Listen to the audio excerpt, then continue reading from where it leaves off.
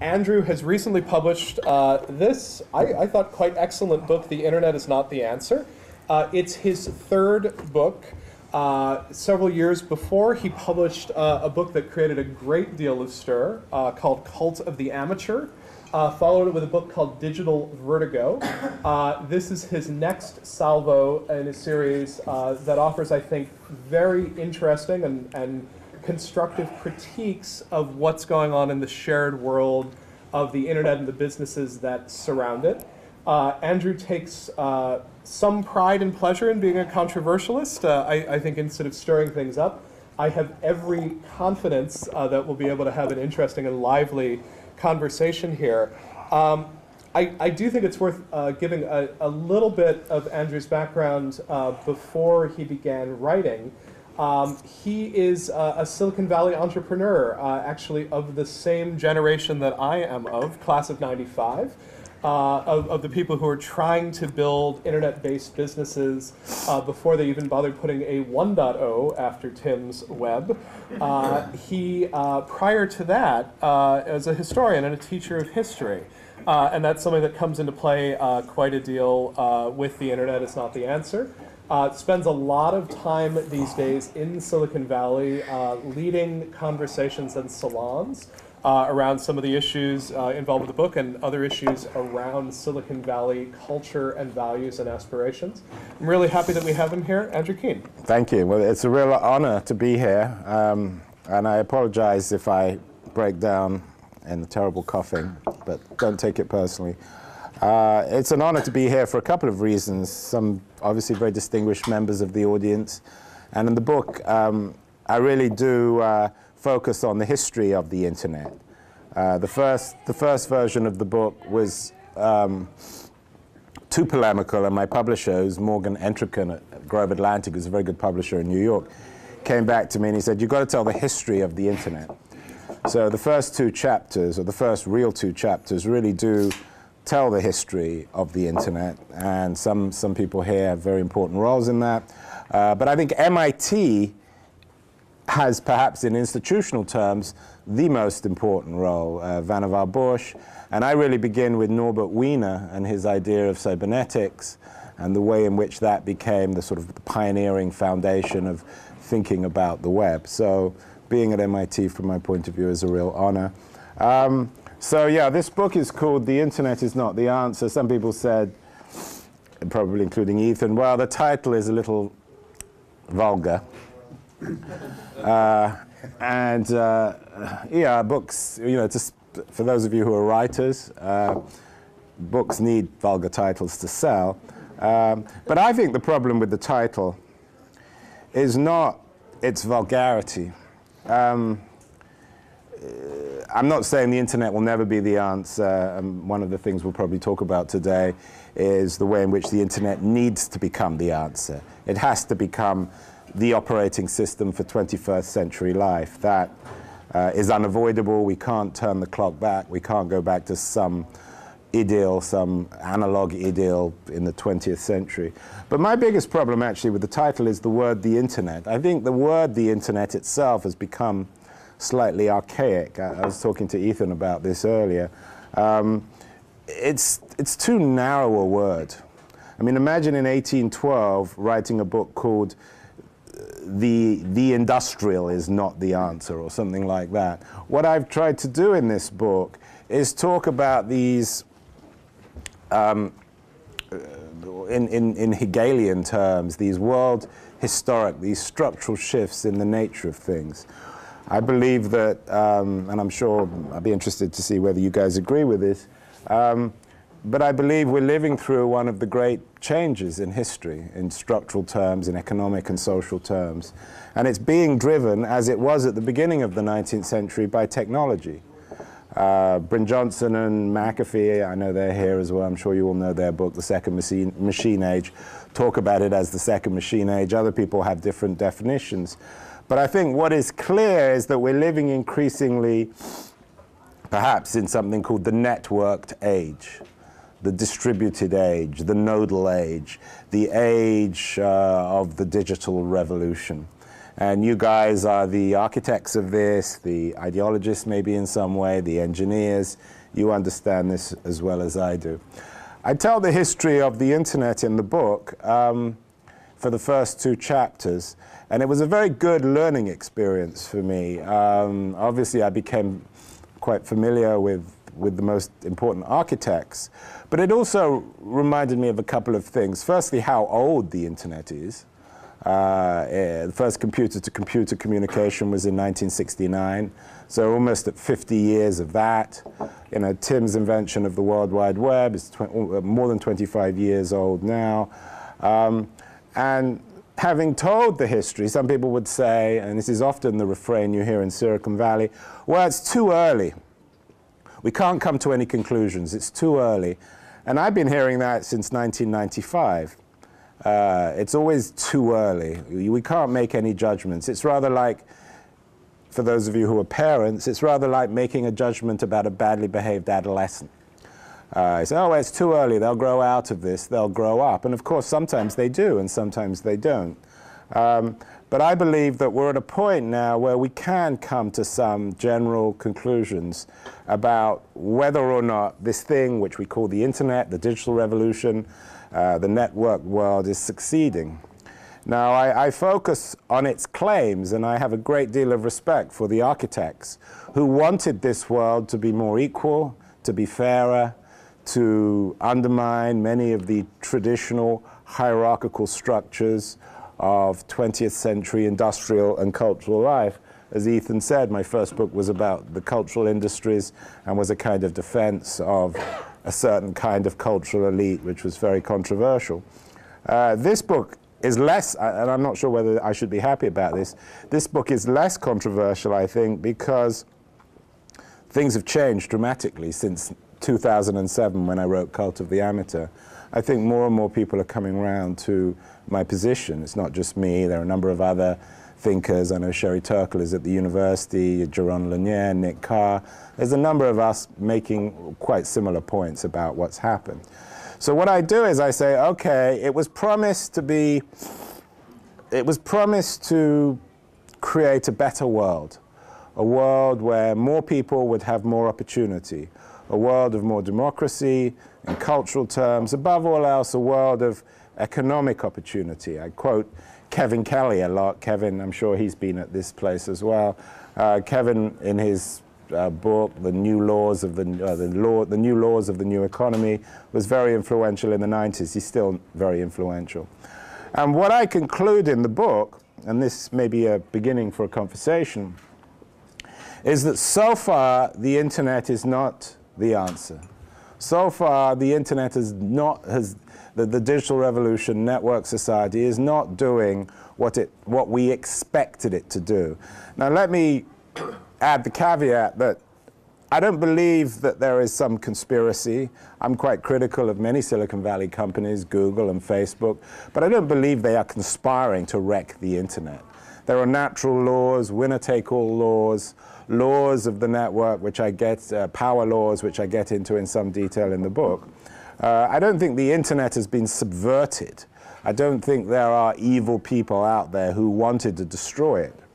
But the consequence, nonetheless, is of a disappointing outcome so far. Excuse me. And let me talk about 3 areas very briefly where I think the disappointment is the most salient, and then perhaps we can open it up. Maybe Ethan wants to ask some questions. The first is inequality. Now, we know that people like Thomas Piketty, Reich, Krugman, they've all written very important books and articles about inequality. And I always use this, but now I've got Tim here not that I would wish that would have happened, but had you been knocked over in Geneva in 1988 and not invented the web, we'd still have inequality. I'm not arguing that without the web there wouldn't be inequality. I'm not arguing that economic inequality today, the hollowing out of the middle, this increasing disparity between a tiny new plutocracy and an underclass and the decimation of the old middle class, thank you very much, is entirely the cause of the internet. But what I do argue in the book is it's contributing. It's contributing The so-called sharing economy is anything but sharing. It's contributing to a new structure of half-employed people selling their labor on platforms, the undermining of the old secure jobs of the industrial age, and the increasing disappearance of a kind of dignity of labor. It's, of course, in Silicon Valley, contributing through the massive financial success of companies like Google and Facebook, where a tiny group of technologists have become infinitely rich. You know, Jeff Bezos, Mark Zuckerberg, Larry Page, Sergey Brin, Mark Zuckerberg, they're all worth $30 billion. So if they put their cash together, they could solve the Greek crisis, the Greek financial crisis overnight. So we're talking about massive aggregation of wealth. And I think that that inequality is one of the three reasons why, so far at least, the internet hasn't been successful. It's also true in cultural terms. The power laws in economics also work in cultural spheres. So we have the appearance of these new kind of cultural barons on networks like Twitter and Facebook with millions of followers. And then again, a kind of an underclass of people. Now, a woman at Harvard Business School called Anita Elksberg written an important book called Blockbuster, in which she makes the point that the entertainment industry itself is even more unequal now, even more of a blockbuster economy than in the analog age. So again, this isn't just me saying this. Secondly, I talk about the crisis of employment. I have two chapters in the book back to back. I have one chapter on Rochester, and Kodak is the quintessential industrial company that employed 150,000 people. And then, of course, I talk about Instagram, which didn't necessarily replace Kodak, but we had this symbolic shift from a Kodak moment in history to an Instagram moment. When Instagram sold to Facebook a couple of years ago, same time when Kodak went bust, Instagram employed 15 people. And that, at the time, seemed unbelievable, but it actually seems less unbelievable now when you think that Facebook then went on to acquire WhatsApp, which employed about 55 people for $20 billion. So we have a crisis of employment. I write quite a lot about the growth of artificial intelligence, the appearance of machine learning, and the way in which this technology is, again, disintermediating skilled labor. A couple of weeks ago, I did a debate in London with Walter Isaacson about this, and we talked about the way, Walter was on the other side, didn't agree with me, but I at least talked about the way in which, through the Morovich paradox, that actually all this technology was resulting in a challenge to skilled labor, to lawyers and doctors and accountants and, above all else, teachers. So the impact of network society on employment, I think, is very, very troubling, very problematic, particularly the way in which the most innovative Silicon Valley companies are now essentially becoming artificial intelligence companies. Google is the best case. Thirdly, and in this sense, I have to quote Ethan, because I was thrilled when I was finishing my book and I read a piece by him. Where was it? Atlantic. It was in the Atlantic, in which he described the original sin, you know, unambiguous biblical language, the original sin of the internet being its free business model. Now, this is a very well-informed audience, I probably don't need to tell you, but a lot of people wonder to themselves, okay, well, Instagram sold to Facebook for $1 billion and it only employed 15 people. How is it possible to generate that kind of wealth, that kind of value, when there's only 15 people working for it? And of course, the value of Instagram is in what Mike Moritz, another very distinguished Silicon Valley investor, describes as these new data factories, these ubiquitous, always open data factories, where we're all contributing to Instagram or Facebook or Twitter or even Google, in a sense. We are all working for these companies, but of course we are not being remunerated. We're not being financially rewarded. Now, some people might say, well, we know what we're doing, and some of us do. And for many people, it's a fair exchange. But of course, what Ethan, I think, meant when he talked about the original sin is that in this economy, in this free economy, we're all being transformed into product. because the dominant business model of the internet is advertising. Google was the company that I think pioneered this. It's been developed by many so-called Web 2.0 companies since.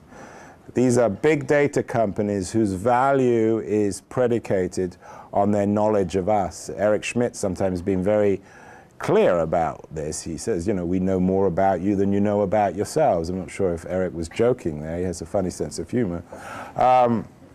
But certainly these companies do. So this data economy has created a surveillance that, as Bruce Schneier, I'm sure you will know him. I'm sure has he been here? He's got a new book out. Yeah, we'll get him over here. I was just on the phone with him before he came in. Is he he's here? Over at Harvard these days, yeah. Well, he talks about the dominant business model of the internet being surveillance. So, inequality, unemployment, surveillance. Now, I could sit here, someone's going to stick up their hand and say, oh, well, the internet's been good in some ways. And I don't deny that. I have a couple of pages in the book where I make it clear that... and we appreciaed it, though. You know, I make it clear I couldn't have written the book, that I'm as, you know, I always do this, I got tissues in one thing, you know, I'm as wired as anyone, I'm not a Luddite in any way. But there are many books, including, I'm sure, people here have written about why the internet is a good thing. So it's not, I guess, a balanced book, but balanced books are boring, I think. But it is a polemic. It's an attempt to wake people up to the current digital reality. And it's hopefully, and it's having quite a lot of resonance. I appreciate you all coming, but maybe that's a way. Yeah, so here's how we thought we would structure this. Andrew sort of laid out the core argument of the book, which in many ways is that we hoped the internet would help us find answers to some of these great problems like inequality, meaningful work. There's other ways in which the internet has proved not only to be not an answer, but actually a much more aggravated problem around issues like privacy and surveillance. I want to ask a couple of questions, having enjoyed the book a great deal this weekend. And then I want to open it up into a broader conversation. We're going to keep in mind the fact that Andrew is holding it together. No, I'm enjoying myself, don't worry. And so on and so forth. But so I think the first question I want to ask is what is the answer, right? So you've put forward a very thorough critique which says that a lot of these aspirations, a lot of these sort of mid-90s cyber-utopian aspirations are wholly unrealistic. Okay. You're not in the camp of the people who suggest that we shut off the internet, walk away, turn our backs. You do have an answer. You actually title a chapter The Answer. Yeah. What's the essence of the answer? You told me that was wrong. Yeah, no, you are wrong. But, yeah. Yeah, I don't think anyone talks about switching. I mean, even the Daily Mail in England doesn't talk about switching the thing off. I don't think, yeah, maybe in North Korea or something. But, well, I think the way to begin to think about the answer is to imagine we're back in 1812 in England. And we're having this great debate about the impact of the Industrial Revolution on work, on inequality, on the behavior of the new elites. And the Industrial Revolution was far from ideal, of course. We know that. I'm not claiming that it was solved in every respect. But many of the problems were solved through political means. Technology didn't solve the problems, the early problems of the Industrial Revolution. Technology really didn't solve pollution. I've got this phrase, I'm not entirely sure what it means, but it's sort of sexy. Data is the new pollution. Technology didn't solve the problem of child labor in factories. Technology didn't solve the problem of robber barons, or the cultural problem of robber barons and their greed and their lack of responsibility to society.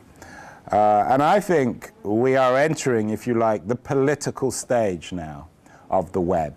The first, Obama talked about the internet when he came out to Silicon Valley a few weeks ago. He talked about it as the Wild West.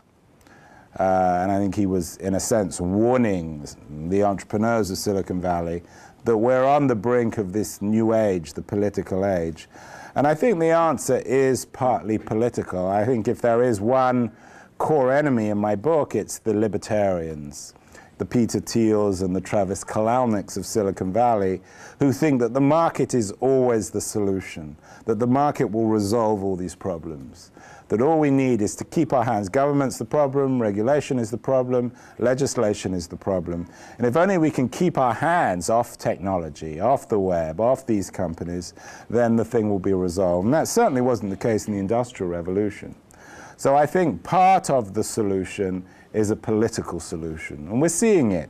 And we're seeing these companies behave a lot better. We're seeing it, you know, Uber is the classic case, where it really did behave very irresponsibility until it recognized that it was having to fight, you know, every local authority around the world. We're seeing it now in the increasing attention the EU is looking in antitrust issues with Google. We're certainly seeing it in the right to be forgotten law now. I'm sure most of you aren't in favor of that. I'm not sure if I am in favor of that. I recognize I had a debate with Jonathan Sitdrain on this, and I recognize it's certainly far from being an ideal law. But we do need legislation on data. We do need to figure out political solutions to the data issue. After all, I think McAfee talks about, you know, he's got that metaphor of the chess board, you know, where every piece on the board adds another grain of rice, and by the end you get to this enormous, you know, you've got more grains of rice than in the history of the world. I think we're on the verge of that when it comes to data, with self-driving cars, with the Internet of Things, with wearables, with devices being in walls, with smart cities. We're still at the fairly early stages of our debate about data. So I think one solution is government. One solution is more regulation. I think another solution is more corporate responsibility. I have a couple of examples in the book of ways in which companies work together, for example, to fight online piracy. I think it would be wrong to exclusively depend on government. But I also remind people, I don't know if I make this specific, but I'm certainly doing it in my talks, that regulation and innovation aren't incompatible. I mean, imagine we were back in the late 1990s and there hadn't been the antitrust case against Microsoft. Microsoft would have crushed Google. Microsoft never would have allowed Google to become such a dominant player in search in 2000, 2001. So I think regulation actually enables innovation sometimes, and I think it's wrong to see those as polar opposites. So I think that's one place to start, and you think that's entirely wrong? No, I don't. I actually think it's an incredibly hard sell, though. And as someone who... to what? To this audience, or to Washington, D.C., or where? Well, so... if I summarize the argument in some ways, it is that we've reached the political moment, right? So we've had this incredible flourish of innovation. We're in a very different economy than we were 20 or 30 years before. Yeah. Take the parallel to the Industrial Revolution. Suddenly, there are a lot of negative responses to the side effects of that technology. In the U.S., you end up with Teddy Roosevelt showing up to bust the trusts. You end up with progressive era reforms sort of coming out of this. But asking us to suddenly get enthusiastic about the government being the solution to this, I don't know if you've looked in on congressional approval ratings lately, for instance, or even presidential approval ratings. That's a very, very hard sell. And I think that even antitrust is the sort of thing where the people who in many ways sort of aligned themselves with, no, we really are looking for these values of openness, we really are looking for these values of innovation, found ourselves wondering who we were rooting for when you had Lessig taking on Microsoft, because it does feel like an awfully big hammer to sort of hit it with. So I think your diagnosis is right. I'm trying to imagine who the Teddy Roosevelt is, or what the citizen movement is that takes us into regulation. And I'm wondering how we regulate without killing what's interesting and organic and fertile about this space, because I think we can all agree that there's been a lot in this creative moment that could have been regulated out of existence had we not been very careful about it. I agree with that. I mean, I'm not disagreeing, but I think you can come up with all sorts of other alternatives, crowdsourced management, but or some other kind of network solution. But those don't work, I think, when it comes to this. Do you think there's... I mean, I haven't seen any evidence that they work. So we can put on our rose-tinted glasses and we can hope that there are other alternatives. I think one of the biggest problems today, and this is kind of outside the book, I mean, maybe it's almost a subject for another book, is that we have two speeds in the world. We have internet speed and we have government speed. Again, I probably don't need to tell you guys that. We have a fundamental problem with governance, with legitimacy and leadership and the nature of politics. And we have this incredible innovation coming out of Silicon Valley, which is remarkably quick. And, you know, the Google model is kind of move forward and don't worry about any of the consequences. And by the time anyone wakes up to it, it's too late. But the problem is that there's no alternative to government. What's the alternative? So one possible alternative within this, and I'm now trying to figure out how to play Peter Thiel, which is not a role that I particularly enjoy playing, is the role that basically says these companies are all potentially extremely fragile. You and I can both remember a moment at which Yahoo was the dominant player within this space and no one wanted to figure out how to cross them. It's possible that Microsoft was laid low by Lessig, but I think in many cases we would look at the antitrust decision and say it was pretty weak tea in the scheme of sort of what came up for it. Isn't the most powerful thing within this the ability for consumers to shift very rapidly? If we were as concerned as you want us to be about surveillance, any sane person would get off Facebook, abandon it in an instant, and find a more security-respecting, better behaved platform. Given that these companies have no tangible assets other than the loyalty of people who choose to use them, is antitrust really where you need to go, or do you simply not need more alternatives on the horizon? You have it in for Amazon in this book. You're very concerned. Well, I have it in for Amazon for three reasons. Their labor practices, their impact on retail stores, particularly bookstores, and as increasingly a monopolist in publishing, their behavior towards small publishers. Yeah. You know, like everybody, Amazon's like pornography. We all use it. We just don't talk about it. It's a great service. They never screw up, but it's still, there are many problems with it. If we go after Amazon, are we counting on the market to give us another bookseller? Are we counting on the market to give us competing everything stores?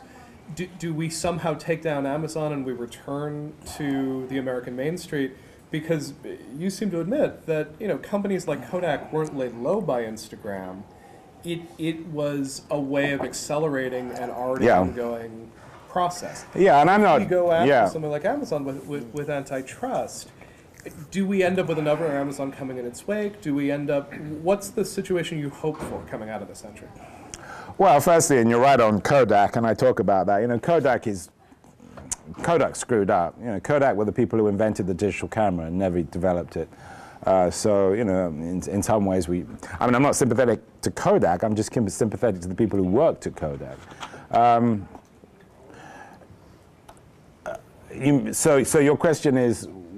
So the practical question is, what are we hoping for? So you are criticizing. Well, what I'm hoping for when it comes to, what I'm hoping for is, and Brad Stone talks about this at the end of his book on Amazon, that unlike Thiel, I don't think monopolies are a good thing. They're certainly not good for consumers, and they're not good for society.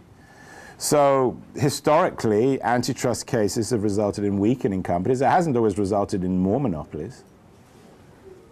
So you're saying that if we shackle Amazon or we shackle Google, that you'll just get bigger monopolies? Is that your fear? The answer you're putting forward, the answer that I hear you putting forward, is this is the political moment, this is the governance moment. We need to come in, we need meaningful regulation on data, I'm with you on that. we need antitrust. I think I'm probably with you on that. I'm asking you to give me the affirmative future. You get to do what you want to do. We elect you. You are now Silicon Valley's representative. You start a digital caucus within Congress. What is the world that you're hoping for at the end of it? Well, I would certainly want government to be able to catch up. I would want government to learn Silicon Valley speed and be able to deal with technology, learn about technology. And I would want Silicon Valley entrepreneurs to become more responsible. You know, I have quite a lot of coverage in the book, some of it rather satirical, about the behavior of Silicon Valley entrepreneurs. They need to grow up. They need to become more responsible. Now, I think of all the companies, the worst is Facebook, because they're so untrustworthy. If you look at their internet.org initiative, which is essentially an attempt to get the next 2 or 3 billion people of the world online, it's really an excuse to transform the internet into Facebook. It's really turning the front door of the internet into Facebook. And one of the things that I've really worked on in the book is sort of attacking the hypocrisy, attacking the idea, particularly I think of a company like Facebook, that presents themselves as improving the lot of mankind and are actually only simply promoting themselves. I mean, the political details are complicated, but I think there has to be a political solution. So you can't imagine how deeply uncomfortable it is for me, Andrew, to both find myself quoted in this book and then find you making arguments that I find myself making to the press about things like internet.org. Why? I'm terribly worried that we found ourselves on the same side. It's very disconcerting to me. Why? I'm wondering... And just to come back on that, it's not disconcerting to me, because I always knew that... but it's not just me. Come along in the long run? No, but I think there are, as I said, there is a group of people who are making these points now, whether it's Turkle or Lanier or Carr, myself, there's a number of others, and we all started in this community. So it's not as if we were, you know, we began as reactionaries or activists of some sort. Well, so this is, and this will be the last question for me, and I want to open this up because I know that people are waiting to jump into this. But last question for me on all of this is, I think there's a lot of us who share many of the critiques that you're putting forward, have many of the concerns that you're putting forward, but when we look for answers, they are internet-centric answers. Yeah. They may be answers that say, yeah, we have to organize, we have to get political, we have to build movements, but when we look at this networked world, turning away from the internet seems like a non-option, if not just an unwise option. How do we build the bridge between people like Tim, who are deeply engaged with thinking about how we get a web we want, but and tell me if I'm wrong, Tim, I can't really imagine, you know, Tim coming in with sort of an internet is not the answer as his lead argument within that. How do I bridge you guys, basically? How do I bridge between people who are deeply, deeply, deeply invested in the future of the internet, but willing to accept some, if not most, of your critiques, but are going to look for those solutions very much within these same technologies? Are we deluding ourselves, or do we need some of that, you know, value sphere to come in and sort of influence the current Silicon Valley value sphere? Yeah, I mean, that's a great question. So I do spend quite, you know, a few pages in the book on Tim himself, on his role, and to me, he sort of epitomizes the public-spirited nature of the first part of the history of the internet up until, you know, 92, 93, the appearance of Netscape, and then the radical commercialization of the web. So I do, in the history, juxtapose this public-spirited internet of Tim, of Vannevar Bush, of Norbert Weiner, of J.C.R. Licklider, of these remarkably gifted and publicly spirited people who weren't particularly, didn't seem to be particularly, I mean, I'm sure they needed to eat, but they weren't particularly interested in the aggregation of massive wealth.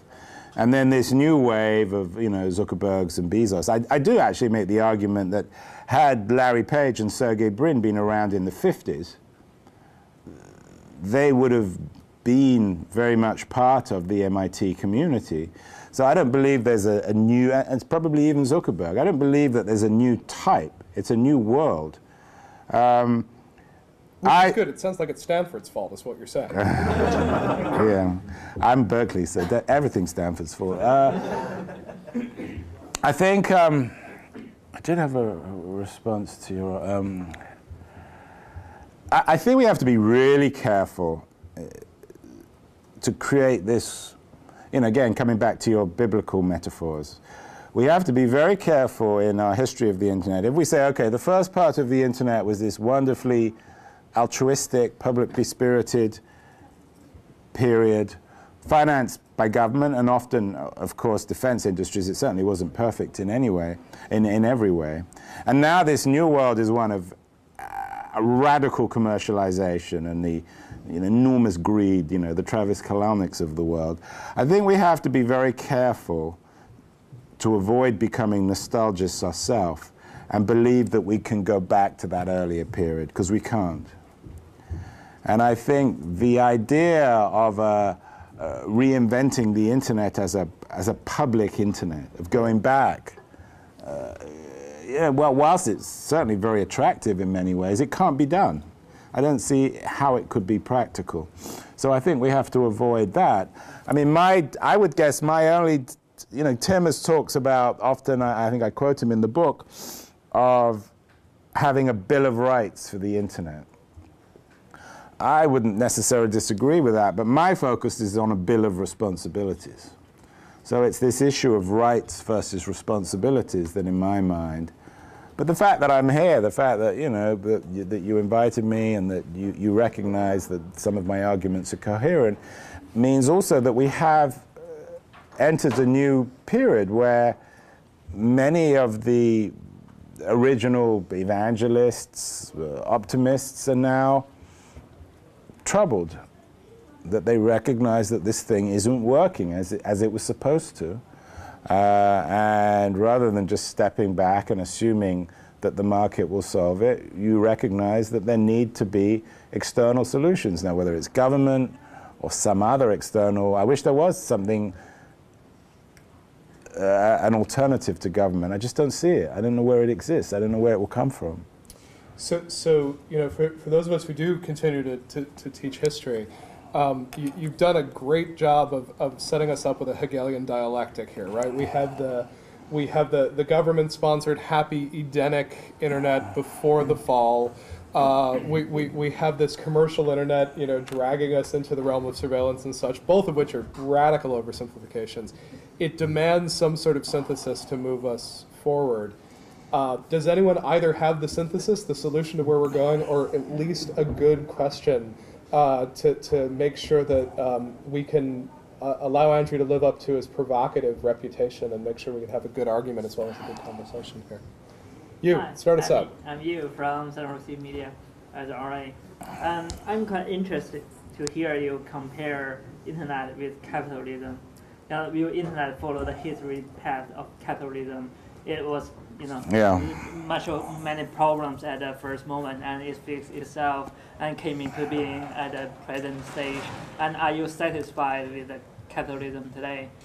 Well, that's a big question. Well, I think there is and I think some of the, one or two of the criticisms of the book say that I'm not writing about the internet, I'm writing about capitalism. But the reality is that they're inseparable, and that's why this idea of the internet as the operating system for 21st century life is really important. Think about the way in which Uber or Airbnb or TaskRabbit are reinventing work, labor, transportation.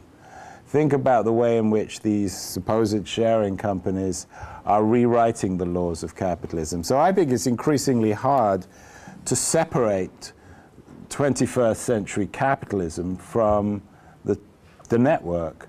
And we know that every industry now is about to be reinvented by the network, whether it's education, whether it's healthcare, whether it's energy. We're already seeing it with transportation and hospitality.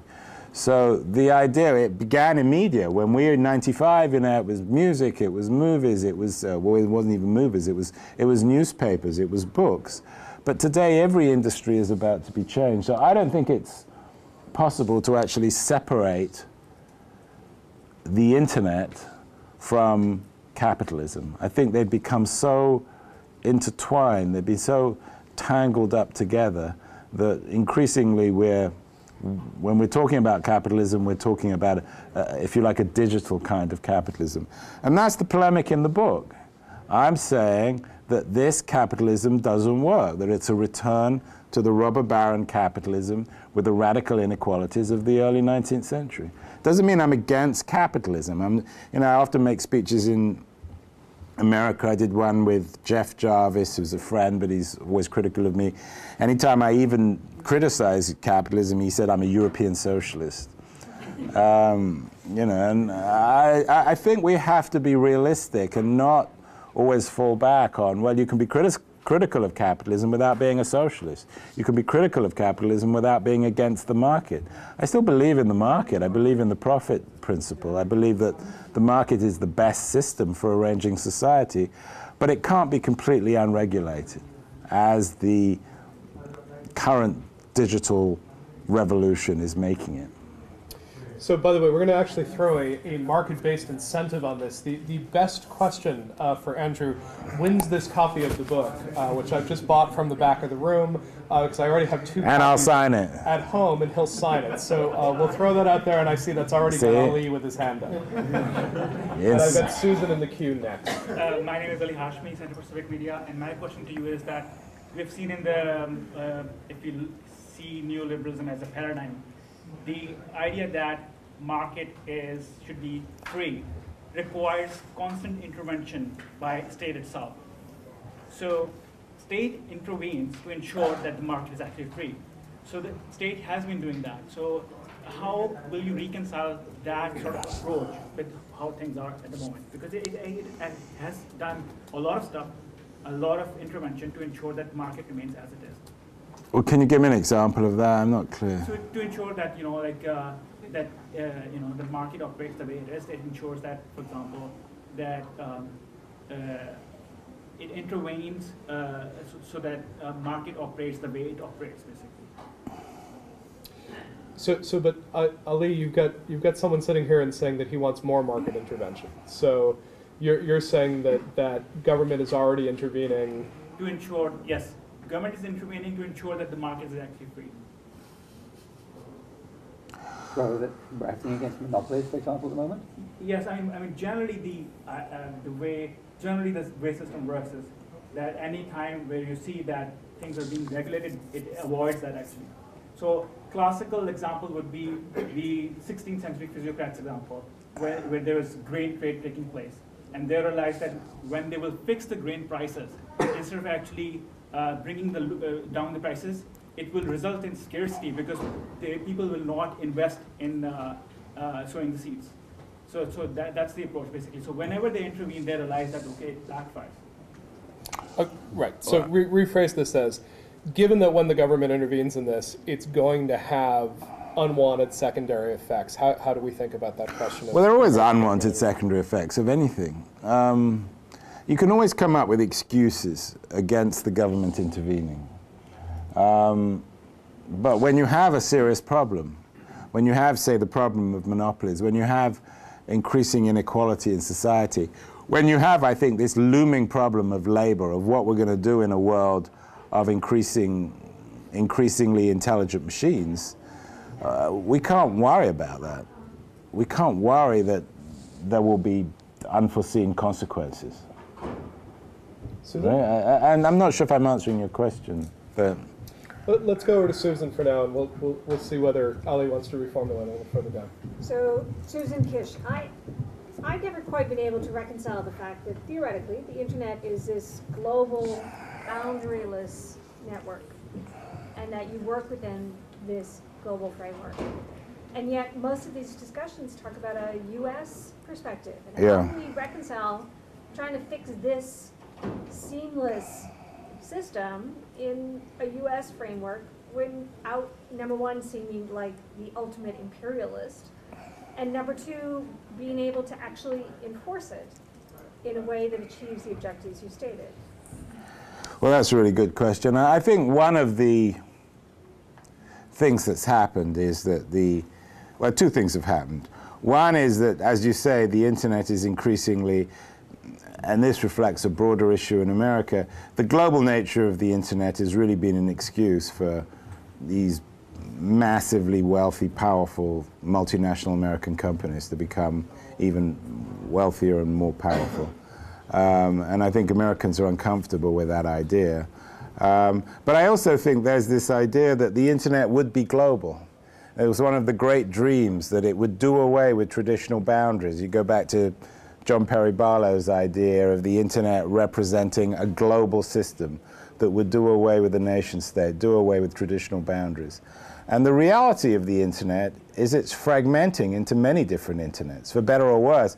You know, I'm no great fan of the Russian government or the Chinese government or the Iranian government, but the reality of the 21st century internet is it's fragmenting. There's there's an Iranian internet, there's a Russian internet, there's a Chinese internet, and there's not an awful lot we can do about that. At the base of the table, please. Ma'am? Yeah, so I was kind of curious about your starting this by saying let's go back to 1812. And imagine that when we had the Industrial Revolution, we had political solutions to child labor, robber barons, and everything else. I mean, also at the time of 1812, we had kind of all new government institutions. After the French Revolution, the American Revolution, we had, democracy. We had tripartite government. I'm wondering, if we imagine this moment to be similar, can you envision a more distributed governance system? I mean, has the internet maybe not gone far enough in terms of creating political institutions? That's a great question. That's a really good question. And I had never really thought about it like that. But I think it's an interesting comparison to go back to the governmental institutions and the sort of the development of democracy, and perhaps to understand that the achievements of government in the 19th century in terms of regulating some of the excesses of the Industrial Revolution were bound up in the revolution of government itself. I'm not sure what distributed government means. I mean, do you want to say more about that? Well, I think it's something that's, I don't think any of us really know what it means, but I think... Well, then why'd you use it? Well, I think we're thinking, I think people who are talking about distributed governance are thinking... Well, but when they use it, what did you think of it as? Sort of nodal government? I mean... I think of it as something that kind of is not based on kind of this vast center of an administrative state and corporate power, more loosely networked organizations. Well, can you think of some examples of how that could work? I think so. I mean, these are great questions. I don't mean to be critical. I mean, as a for instance on this, right? You're seeing movements coming out of Brazil, for instance, with the Marco Civil, which is a jointly authored piece of legislation, which has become one of the main, sort of the centerpiece of Brazil's regulations of the internet. And it was written both by a small group of professionals, but with contributions from about 2,000 citizens participating within it. A lot of people are sort of wondering whether we might end up seeing this political shift at the same moment as you're talking about a regulatory shift. Yeah. But what's interesting is, of course, a lot of that experimentation is happening precisely in these digital spaces because they allow for a much broader set of participation. Well, let me also say something about my critique of I think, because I have a little bit of this in the book.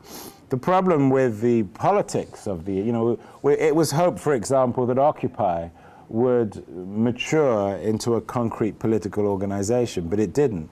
We all know the catastrophe, the tragedy of the Arab Spring and the way it's become this, this awful killing ground. My argument, I think, is that the politics of the internet are problematic, and this is bound up in my critique of the way in which the internet lends itself to more and more individualization. It's both a cause and a consequence of more and more fragmentation, isolation, alienation. So in Occupy, for example, when its website or its marketing was a quilt of individual voices. It was the 99%, which was, I think, extremely problematic because it's a meaningless term. But as the 99%, it contained everyone's voices, and everyone was telling their own story. So there's a broader political problem here. In the old industrial age, when social class meant something, or when ideology meant something, when we were tied together by material interests, you could see the emergence of political parties, liberals, Labour parties in particular, conservative pro-capitalist parties. But today, on the internet, because of its radical individualization, because of the echo chamber nature of its culture, because of the way it isn't really very social, what it really is just a platform for our individual voices. Now, I play around a lot with the idea of the selfie in the book and use that as a sort of battering ram.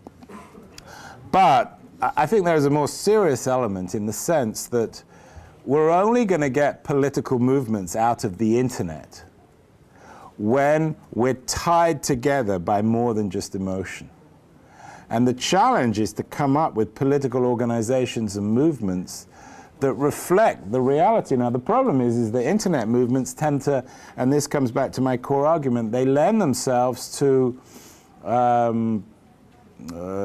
charismatic leadership. So Grillo in Italy, for example, is an example of when these parties that are supposedly very democratic and supposedly very open have a tendency towards opaqueness and a tendency towards a sort of a narrow elite who don't really work very much. So I think that's the fundamental challenge. I don't know what the solution is, but I think when you talk about distributed politics, it's a very vague concept, and I don't know how it works. I don't know what it means. And distributed economics has created new monopolists like Google, so I'm not sure if I even want distributed politics, because it would lend itself to political parties. Its own form of capture. That was a great question. First. Yeah, so you talked a little bit about the need for regulation and what we can do with consumers. I was wondering, as like an engineer and a technologist, what can we think about when we're building technologies? So, for example, Peter Thiel, I think he argues for monopolies, not in the sense that like monopolies are something to strive for, but he says shoot big, think of big ideas, and the fact that you're thinking in spaces that other people aren't will result in monopolies. He would say, if you disagree with Facebook, or if I'm putting my shoes in, putting myself in Peter Thiel's shoes, I imagine he'd say, if you disagree with Facebook, don't look to build like Diaspora or Elo, which tried to compete in a distributed fashion and failed, but maybe try and look for other monopolies, and in the way that Google, Offset, and Microsoft, without competing in the same space, you might be able to do the same thing. So Peter Thiel's message is like, think big, try and build monopolies. Do you have like an alternative way of thinking? Do you think we should be building like distributed systems, or we should be more egalitarian in the way we? Yeah, I mean, look, there's two ways. I mean, obviously, anyone who starts a company wants to be a monopolist. There's nothing wrong with that. You want a successful company is and that's one of Thiel's points, that anyone who starts a company wants to be a monopolist, because that's what you want. You want to control the market. That's when you're most successful. I don't have a problem with that, because that's just sort of it's just stating the obvious. What I do have a problem with is his idea that monopolies are good for society. I think he touches on this. He doesn't have a problem. He's very much against antitrust. And I think that's rooted in his idea that we live in an age where the only people capable of changing the world are entrepreneurs. So there needs to be almost different laws for those entrepreneurs. In the 19th century, John Stuart Mill wrote a very important book called On Liberty, and we talked about the intellectual driving civilization forward, that they were the things who these were the people who existed outside traditional laws. For Thiel, it's the entrepreneur, and he seems to think that the entrepreneurs shouldn't necessarily conform to the same moral imperatives or standards as anyone else. And I think he's wrong in both respects. I think monopolies are bad for society, and I don't think that entrepreneurs are the driving force of our civilization. Saul, I hope you're going to spring to the defense of the entrepreneur. No. Yes. Are you an entrepreneur? No. The opposite of whatever the polar opposite in the sort of civic sense is, I'm one of those. I guess, whatever. But I'm sort of interested in the question of distributed government and sort of the multinational aspect of the internet. I want to turn it around to one of the examples you use, which is Uber, which I agree is a despicable company, for all bunches of reasons. But the regulatory things that should have been in place to control Uber, had nothing to do with the global governance or even national governance. It was local governments, regulating cars on the road and who should be driving and what insurance you should have and what sort of safety checks there were.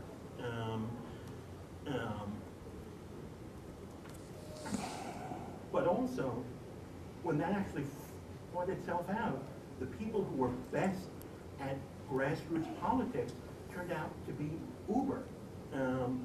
We had a fight in Cambridge over Uber for the reason. Well, they hired David Plouffe, right? Well, this was before that.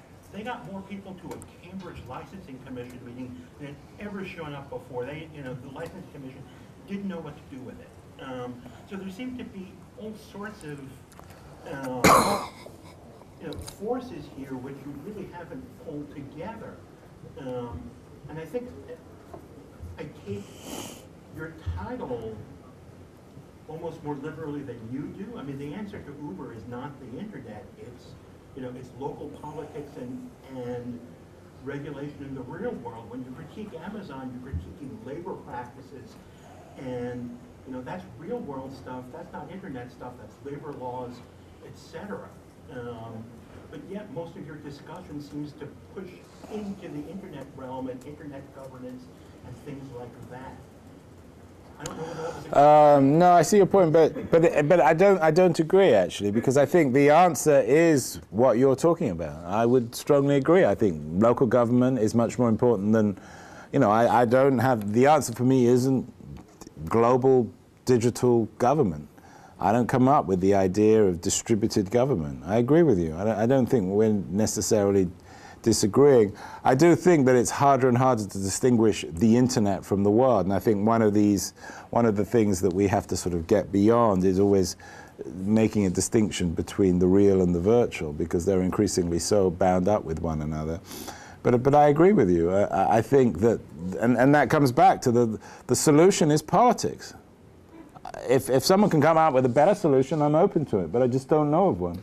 Well, so I mean, one interesting thing in all of this, right, is that Saul's tax return, I believe, says activist as profession, and it sounds like, to summarize his argument, you could have written a very different book, which was a book trying to inspire a new labor movement, looking for the dignity of work and looking at the ways in which underpaid, undervalued, and underprotected workers underpin a great deal of what's going on here, either in the literal sense of the Amazon workers. That wouldn't have sold as well as a book that sort of takes on the internet within its sights. Are you in the wrong place? No, I don't. Lots of books I could have written. I'm interested in the internet is the dominant story of today. It's what everyone's obsessed with, one way or the other. And I'm interested in telling that story and in understanding that story. I could have written, so you're saying I should have written a book in defense of labor unions? I think you could have written a very important and probably dusty, unread, and unloved book on the importance of labor unions in the beginning of the 21st century. I think I could have, but I also have done. I've reminded people in this book of the importance of unions. I've reminded people that Uber is against unions. I've reminded people that the sharing economy isn't about sharing. You've got people like Jeremy Rifkin in Europe saying that the sharing economy will be post-capitalist. It'll be all about sharing. It's just complete garbage. So I'm bringing back, I mean, I don't know if you've read the book, but I'm bringing back concepts that for me are important: the dignity of labor, unions, a political and economic system which is relatively equitable, and saying that this digital world isn't creating that. You know, I could have written a 500-page book about the history of labor unions, but I'm not an academic. And I'm not a labor union historian. I'm interested in technology and its impact on the world. Tim, do you want to put up a hand, or you're stretching? Yes, no, I'm putting it. I'll put up a hand, but I'll go. Great. Let's go with the young lady first, and then we'll go to you next. So I guess the question is, you have these examples, for instance, this Uber example, where essentially corporations which involve the internet become very effective at organizing political mini movements, per se. And so the question is, how do you bootstrap the process? The people who are running the internet, in some senses, are the people who have the influence to create these, like, use the internet to create these political movements. And how do you bootstrap an alternative process, which is more, I don't know, citizen-led or something, so that we drive towards these more equitable movements as opposed to movements led by corporations? Yeah, that's a good question. But bootstrap meaning, I'm not clear on that word. You mean finance, organize?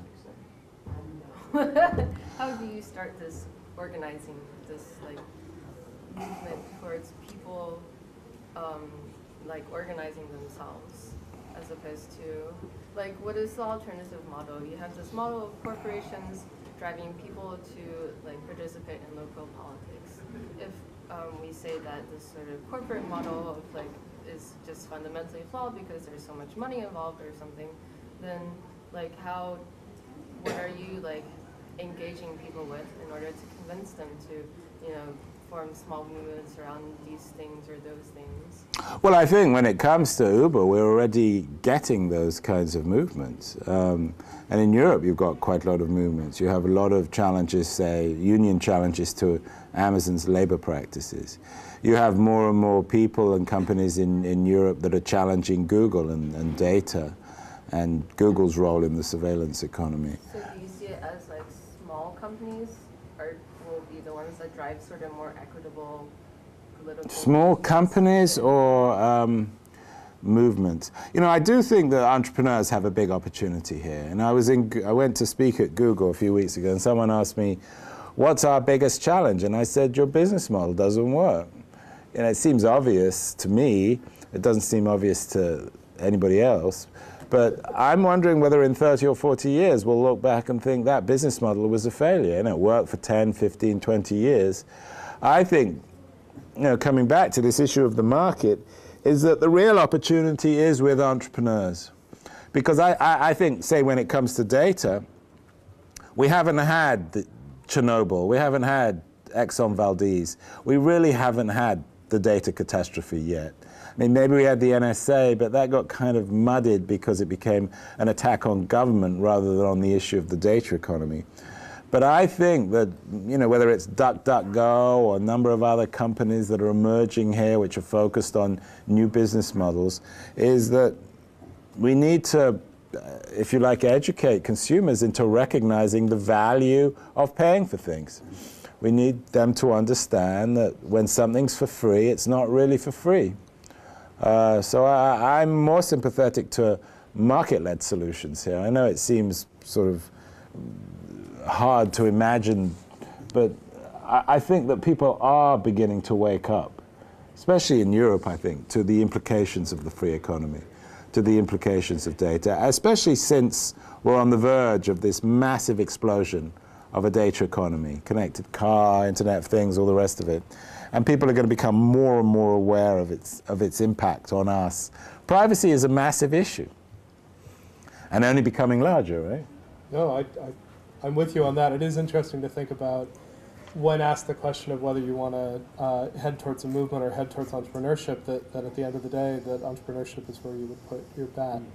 But I want to bring Tim into the... Well, yeah, but let me just say, I'm not against... we're in Cambridge. I used to live here. I know about Cambridge, in terms of political movements. But it seems as if the most effective way for solving a lot of these problems are market-led ones. and that we can fight and shout about Uber in Cambridge, and that can have some impact. But the real impact will probably still come from market-led solutions. For better or worse, I'm not necessarily celebrating that, it's just a reality. So let me go back to pick up again on, you sort of put down pretty quickly the idea of a decentralized governance. I didn't put it down, I just don't understand what it means. So to me, it's the default, I suppose. So the people who have discussed over the last 20 years about how to build, how to build the web, how to build new technology, how to make new standards, have discussed it on mailing lists and things like in the Internet Engineering Task Force and the Web Consortium and so on. And they've done that without country borders being a part of the picture. So the whole, the web sort of built on the Internet. The Internet was built without where you don't, when two computers communicate, they're not aware of country borders being crossed. So by default, anything you build is country free. It doesn't use country system. And so it's only when we start to talk about, so when you can talk about design, you can get together a whole bunch of people, design a whole new protocol, whole new application on the internet, and without really knowing where the people where your colleagues are. And sometimes they don't even like to travel, so you're not sure you could ever find out. So when you used to sort of put forward progress and developing new things, including, for example, systems, social systems which involve, like some social networking systems which involve a certain amount of sort of internal governance, like reputation-based systems and so on. So we build all these systems, and we build it without actually having to connect to the nation idea at all. And then when something goes badly wrong, like you find somebody in these systems is lying, who's being fraudulent, somebody is abusing them, somebody's breaking the protocols, somebody's intercepting messages, changing what's inside them and sending them on as though they'd never been, or something like that. Then you think, oi, that's not how it's supposed to work. And then actually you have to find out what country they're in, because all of the recourse you have is based on on legislation. All this legislation is built on laws, and that because the legal systems originally came from the time when people were. It was very irrelevant to be geographically safe, because it was all about where in Cambridge it was actually safe to live when you wouldn't have your head chopped off by somebody else, and so on. So now, and in some places it's still like that, still about that. But now, in a way, if you're really trying to if you're trying to develop some new ways of working, for example, you're trying to, for example, imagine yourself developing some sort of new social system in which people communicate and can do fun things, and you're going to try to, like people have kind of asked, there's a hint, if you're a student here and you're building something, can we by the technical things we build actually affect whether the world is better or more horrible in the future because of the properties of the new things we build? And so to me, as we're building these things, there are lots of things we've got already which are not really nation-based, and so where that is the default, it seems to me that so some people are wondering whether we should, the technical community who already work like this without worrying about nations, should start to put down the basis of, for example, they should start defining some bits of constitution, so that there's a generally internationally accepted set of constitution levels, like the Bill of Rights. You can have your Bill of Responsibilities will be welcome there too. And suppose we have that as a backdrop, which actually has happened in this large international. Yeah. Can we then use that locally in each country to nail home the actual boring bits of regulations, which have to, because it is boring to do regulation in one country because you have to just work in one country, and all you do will affect that country, but everybody has to do that locally. Don't you think that there's a chance that that's the sort of thing some people are talking about when they're talking about it? Well, let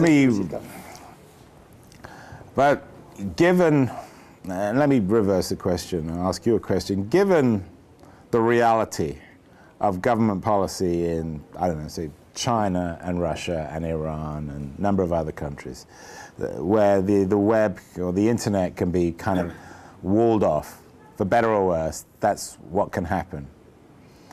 And given, Turkey is another example, given the way in which authoritarianism seems to be on the rise, and the internet has become increasingly an enemy of authoritarian government,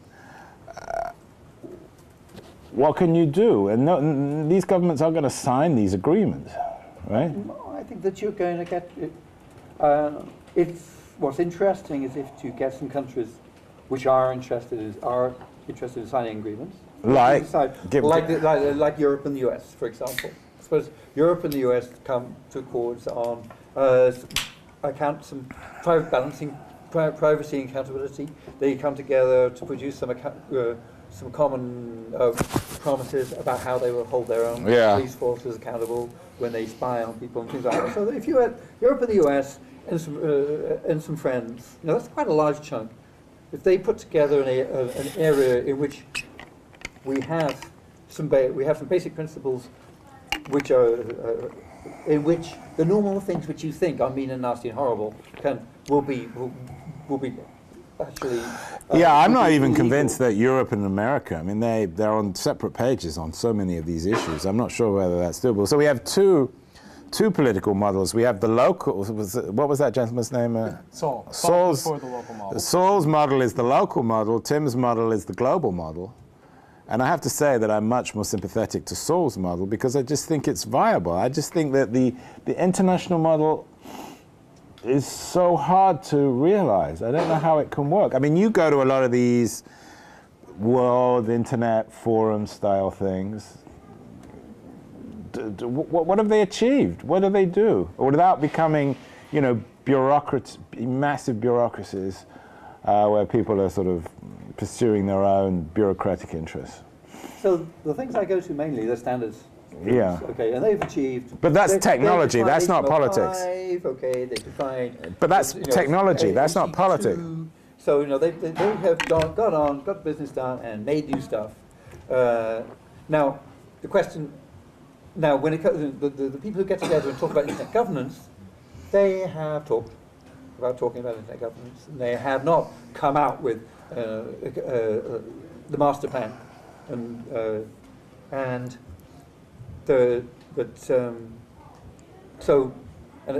it's not clear how that certainly not clear how that's going to work. And there's to a certain extent there's the jury's definitely still out. And I think there's a push between people who hanker after the international system, where you get nations coming together in the UN, and there's people who want to say, let's make a system which is not really based on nations at all, and there's people who are in between, and so on. So it's not clear what people can achieve out there. But certainly, so normally the areas I work with, there is progress, and people compromise with each other and work with each other, and they produce consensus across people from widely different cultures and things like that. So so the question I think is whether you can take that sort of spirit and take it on to getting global agreements. Because if you don't, to a certain extent, as you point out in the book, these are multinationals; these are not national companies. Right. Right. So setting it up as a U.S.-based battle between the American government and Google is kind of silly because they'll just move. They're kind of already paying the taxes in Ireland. They'll move everything else to Ireland as well, and it won't be an American company anymore because overnight. So ownership will be moved to Google Ireland or something. So automatically. So that lady asked the question about distributed politics. Do you know what that means? Do you have any idea? I imagine that she might be talking about politics, which just isn't bound to the nation state. But by the way, we need to know your name because you're currently in the lead for the book. So I'm Prita Bonsall with the Lot for Social Machines. So look, just to offer a quick summary and perhaps queue up 2 more questions after which we're going to let Andrew sign books and have another cup of tea. We've ended up with this provocation in which Andrew is basically saying many of these big problems we'd hope to solve society, the internet doesn't automatically solve, and in fact in some cases may actually go on to exacerbate. We've gone on to this question to say, okay, if we really are dealing with a radical shift in society, should we not only have a technological shift, but a governance shift? And I take that to be Preeta's point about 1812. Do we need to think about not only a shift in how technologies are made or put out there, but a way in which spaces are governed? And I don't think anyone quite has a sense for what a distributed politics is yet. Saul put up a highly localized version. Tim put up one which in many ways is sort of a technocratic version. It's very distributed within the space of technocrats, but then there's this long history of where that meets the politicians, and that's the World Summit on the Information Society, and neither you nor I are huge fans of where that interface happens. And by the way, my solution is somewhere combining the two of them. It's both ends. It's hyper-local community networks, and then kind of a very kind of like the Federalist 10, where you have the nation and the state. You take both of those borders farther out. So the state becomes hyper-local, and the federal becomes transnational. So the invitation here is for two more questions. A, see if you can do better than Preeta's question, and B, either forward this debate or lead us in another direction entirely, because there's a lot within Andrew's critique, a lot of different directions to do it. I think we can take one or two more questions. But I think it's really good that we're talking so politically. I mean, I think it makes my point, but the fact that we're really beginning to address these, I mean, there is no self-evident political solution. If there was, I wouldn't have written the book. So I'm going to give the last two to Rahul and to Deb in that order. So. Sure. So an incredibly reductionist version of what this argument is to say that, look, the internet is like everything else. It's been usurped by existing powers to try to reinforce their existing power dynamics. Now, the counterpoint to that is that, yeah, it's also been usurped by the people that fight those power dynamics to try to fight those power dynamics in more effective or new ways. Now, I'm curious what your thoughts are about sort of the ways that the internet has fostered people to get engaged in new ways to try to actually fight those dynamics, which is a narrative we talk about a lot in the civic media. So do you want to give me a couple of examples? Sure. For instance, if I'm interested in immigration reform, I can interview my mother about her immigration experience and post it to a collaborative a website where people are posting videos that maybe get watched or not, but it doesn't matter because I had a way to actually interface with a campaign that otherwise I wouldn't have had a good way to interface with. And now suddenly I'm more interested in battling for immigration rights. But has that had much of an impact on anything? Sure, the Dream activists. Yeah. So you've had a movement built largely on the web around people coming out as undocumented and unafraid, posting their videos on YouTube. Yeah. They've ended up becoming the dominant narrative that Obama has picked up, which is what got him to make rather a bold statement about immigration reform, which has won him lasting enmity of the right, but has actually moved further forward on immigration than we've seen in a while, and that's very much a web-based movement pushing that forward. Okay, well, I would accept that. I think you're right on that. But what so I'd accept that. But what I would say is that we've got to figure out the next step of allowing these single-issue movements and initiatives online to mature, to flower into more coherent political organizations. So that's an ideal platform with people telling their stories. But the internet can't degenerate just into a platform for people to tell their stories, because that's not viable in political terms. That results in anarchy. In anarchy, in chaos, like Occupy. So you're right on that example, but I think the Occupy movement is more interesting in figuring out why did it disappear? Why did it fail? The counterpoint is looking for other examples like that one that I just provided to say, oh, there are actually lots of organizations that use the tools provided by the internet, sometimes by large companies, to organize and advocate for their rights in local and larger scale dynamics. I can give you a long list of those examples, and I think you could respond with a set of long list of failed examples. Some of those get usurped by existing people that are trying to build campaigns that work within the existing political sphere. Some don't and fizzle out. I think there's actually a richness there that you're overlooking in your response. Okay, well that's a fair. I appreciate that. I think your responses are rich and nuanced, but I also think there's a richness in the examples. I'm going to let Deb have the last question, and then we're going to move on to thanking and signing. It's kind of bit of a tangential point, but since Uber was the universal bad guy, I thought I'd end with the partial defense of Uber. One of your 3 main points was around dignity of work, which I think is really a critical dimension to all of this. And in sort of some other contexts, Preeta and I have talked a fair amount about hyperlocal so community networks and how if you redistribute who's doing what in a community and think about mutual assistance and self-governance, that's sort of the dignity and something that doesn't get measured on the commercial access, you know, where Uber's making all the money, but there's a sort of other dimension. They may not always go together. So a monopoly, does that make, how does that connect with the labor that's involved that is kind of leading to those profits? So in the case of Uber, I've actually made habit, I use, it's like Amazon, I guess, in pornography, right? We all use it, none of You're it's... supposed to not admit you use Uber.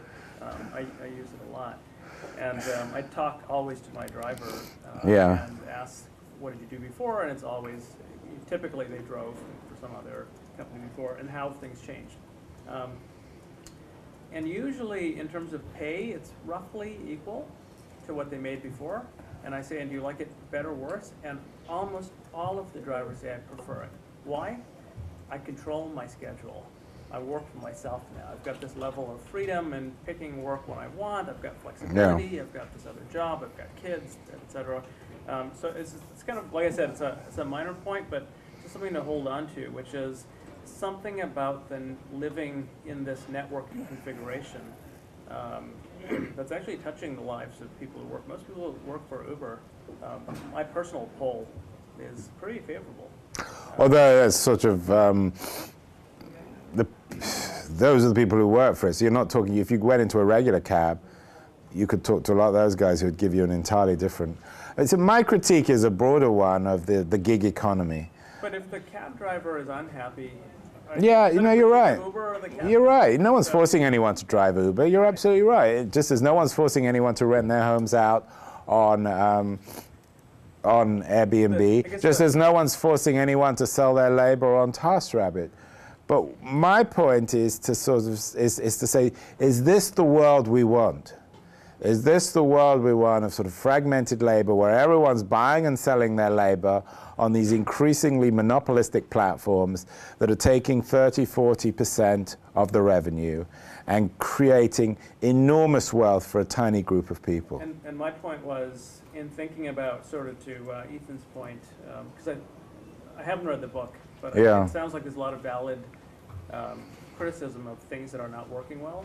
But to recognize the more complex nature of what the internet has given us, and that even in the most evil character in today's narrative of Uber, interestingly, compared to the cab driver, the Uber driver, there's something positive there. So as we think about how to sort of curtail the monopoly when we measure what's happening on the commercial aspect, if you look at the personal freedom dimension of drivers, I just want to point out, and it's a fair point. Poll, but in my ad hoc poll, there's this little group of drivers who are saying personal freedom, yay. Monopoly of the company I work for, I don't like that. Go ahead and pull it in, but I like this personal freedom thing. This is kind of working for me. So if there's like a general point, which is how do we hold on to some of those things that look like positives while we rein in some the negatives? But actually there's another dimension in Deb's argument too, just with Uber, is in a market like London, the better drivers have moved where they have more independence because they're happier. So in fact, when you choose someone who's not Uber, you're actually having a lower standard of quality for the same price. Well, not for the black cabs, though. For Addison Lee, for the right. For a minicab driver. They're all leaving to go where they have more flexibility. So there's a shift in labor. But you also have to look at the impact on, say, black cab drivers and on the years they invest in learning the town and the impact on that traditional industry. But Rosemary's just given you the perfect thing. You can deal with amateurs, you can deal with disruptive markets, you can sum it all up in one final response to Deb, Andrew.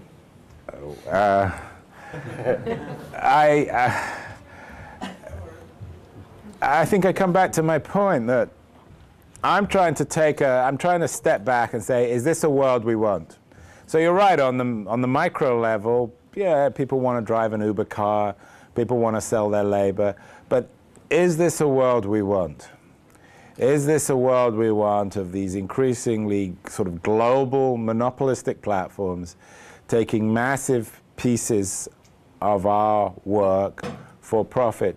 Travis Kalanick came to DLD, I was speaking at, in Munich in January, and to get into European markets, he said, we'll give you 50,000 new jobs. I don't know, Travis's that notion of a job is debatable.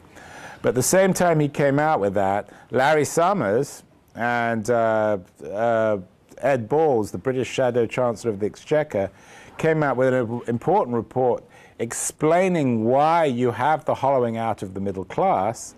And one of the most important things they came up with is this idea of a gig economy, where we're all working part-time perpetually. And that's not a world I want. That's not a world where people are selling their labor perpetually. I don't think that benefits working people.